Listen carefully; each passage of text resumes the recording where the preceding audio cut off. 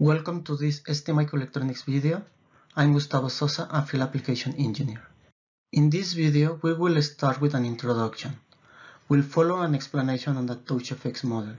After this, we'll show how to create a TouchGFX project, screens creation, how to change between screens, and finally, we'll implement how the hardware and graphic user interface interact. We will create and navigate within two screens, and will be shown the interaction between the GUI and the hardware in TouchGFX. For this will be used TouchGFX Designer to create the GUI, STM32CubeMX for the hardware configuration, and STM32Cube ID. The hardware used is the STM32H7B Discovery Kit.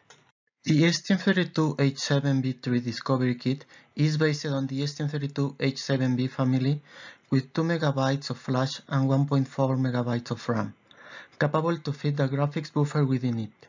The LTDC peripheral is a DPI interface. The display is a 480 by 272 pixels, 24 bits with a capacitive touch panel. TouchGFX used a well-known software design pattern, Model View Presenter.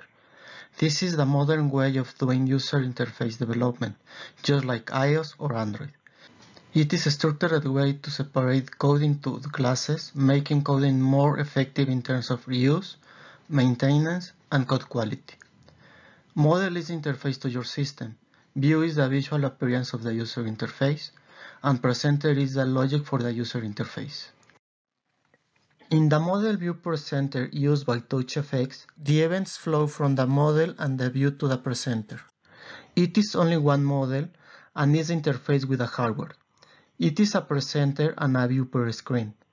The model could handle multiple screens, but only one screen is active at a time to lower memory usage. Let's open TouchGFX. Name and select the path for the new project. Remember, the name and the path should not have spaces. Select the application template for your board and create the project.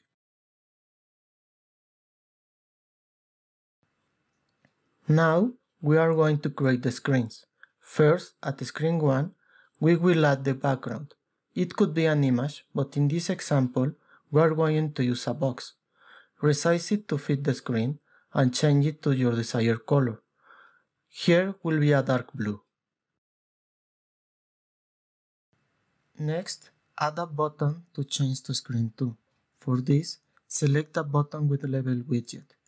Change its default name and label it to screen 2.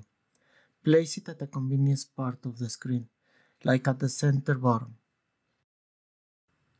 It is possible to add images. A way to add them is by adding an image widget. At the widget properties, click at the plus to import the images into the project. Select the image you want to add to the project. Now we have the images in TouchGFX. We are going to add a logo image and the image for the virtual LED on and LED off. In this case, the image order is important. First place LED off and top of it LED on. LED images names are important too, as will be used in the code. This virtual LED will be turned and off by the hardware push button at the board. Change the default name for LED images to LED off and LED on. Lastly, uncheck visible for LED image. Screen 1 is ready. To create screen 2, click on the plus at the screens section. As in screen 1, a box as background and a button with label to change to screen 1 will be added. It's possible to just copy them from screen 1 and change the color of the box and the name and label for the button.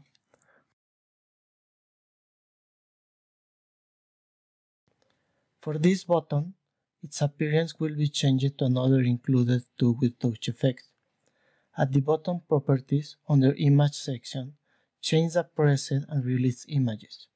Select from screen dark the round small button.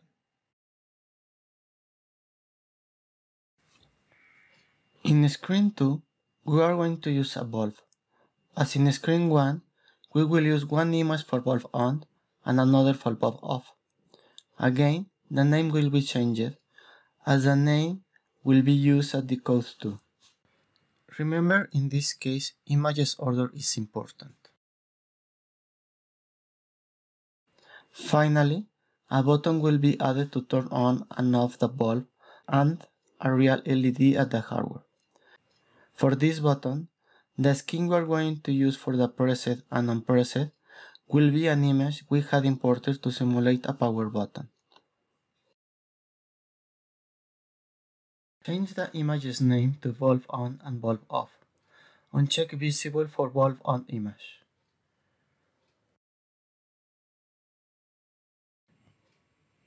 Rename the power button to button LED screen 2.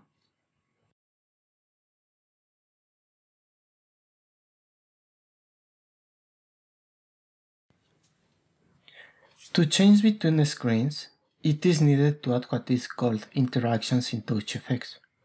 Interactions are contained at each screen. Interactions are at the right side. The interactions to change between screens will be linked to the buttons in this example. At screen 1, an interaction will be added so can change to screen 2. As trigger, select button is clicked. Use button to screen 2. At action, choose change screen and select screen 2. Move to screen 2. Add the first interaction as in screen 1, but now to change to screen 1. Here select button to screen 1 and change to screen 1.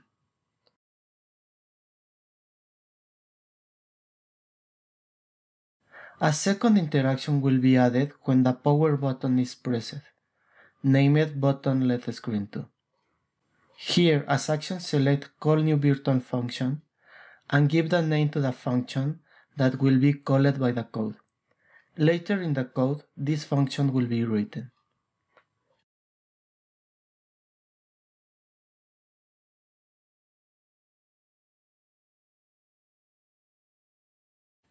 To finish, generate the code.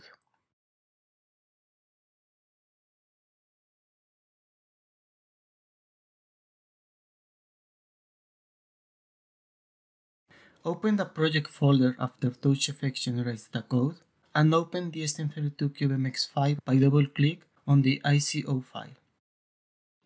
Board LEDs, red and blue, are already configured. It is only needed to configure the push button as interrupt. Set PC13 as GPIO external interrupt 13. Next, go to Nested Interrupt Vector Controller Peripheral and enable the interrupt for external interrupt line 15 to 10.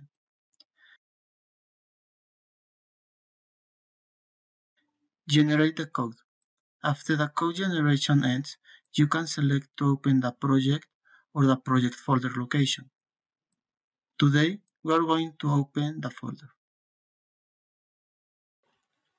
I'm copying the CubeID project path to open the project from CubeID using the option Open Project from File System. Just for sanity check, let's compile the project.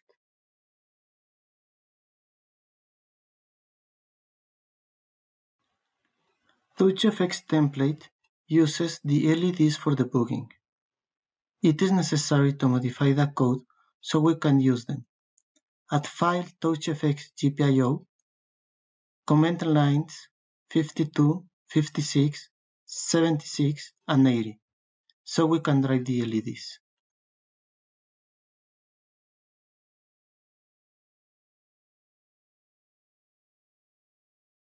Following the model used by TouchGFX, we will start writing in the application the code to do the link with the GUI.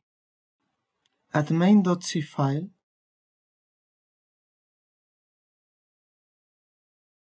we start adding definitions a variable for the LEDs.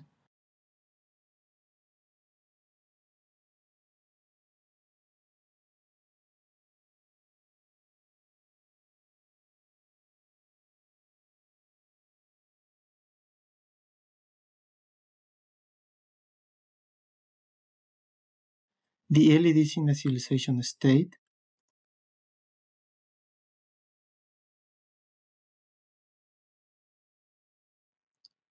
the push button interrupt subroutine that will toggle the LED blue, and the variable taken by the GUI. Finally, the function to toggle LED red that will be called from the GUI. Next step will be to link the model section to the application. It is needed to modify the file related to the model. Let's start opening model CCP file.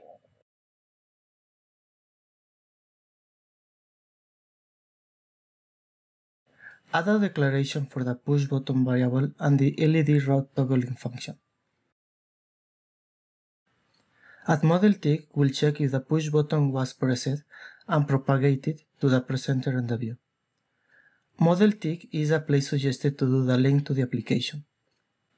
We add a function that will call the LED toggle from the application. Now, open model HPPP to declare the LED red toggle function. We need to declare too the function that will pass that the push button was pressed at model listener HPPP. Save and close all the files. The step to follow is the presenter. At the screen 1 presenter CPP file, add a function user button called from the model and will pass the push button information to screen 1 view.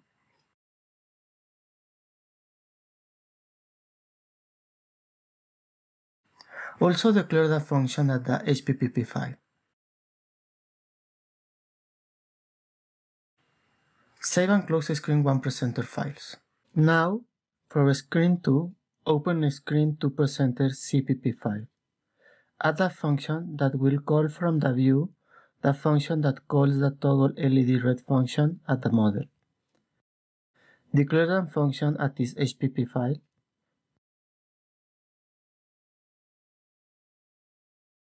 Save and close the screen 2 presenter files. Now is a turn to the view. With this, we will close the loop. Open screen 1 view CPPP and add the function to make visible or not the virtual LED image depending on the push button state, passed from the application to the model to the presenter screen 1 and finally to the view screen 1. Declare the function and screen 1 view HPPP. Save and close view 1 files. Finally, open screen 2 view to write a function we named a TouchGFX designer when the power button is clicked. LED2 function will make visible or not full on image and will trigger so the LED red can toggle going from the view to the presenter to the model and ending at the application. At the screen 2 view HPPP, declare the function. It was created by TouchGFX, we now overdrive it. Save and close view 2 files. Now we can compile.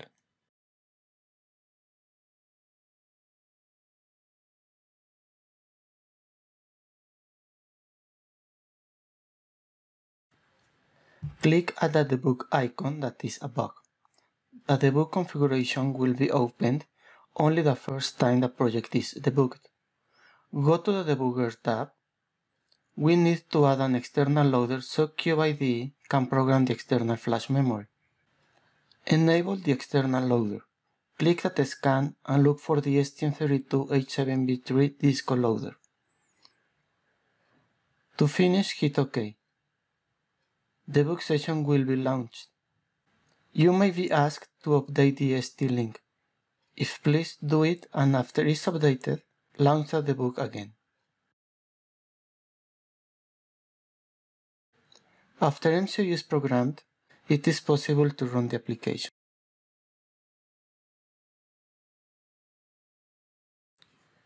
Here is the result of the example we had created.